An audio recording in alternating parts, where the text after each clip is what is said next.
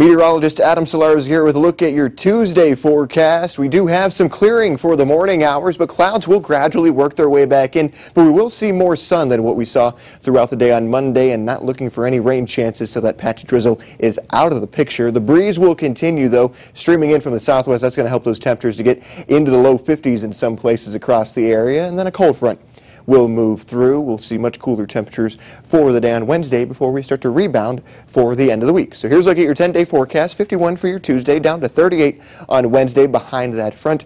43 for Thursday, 52 for Friday with a 60% chance for some rain. That's the mild stretch, and then the cold starts to work its way back in.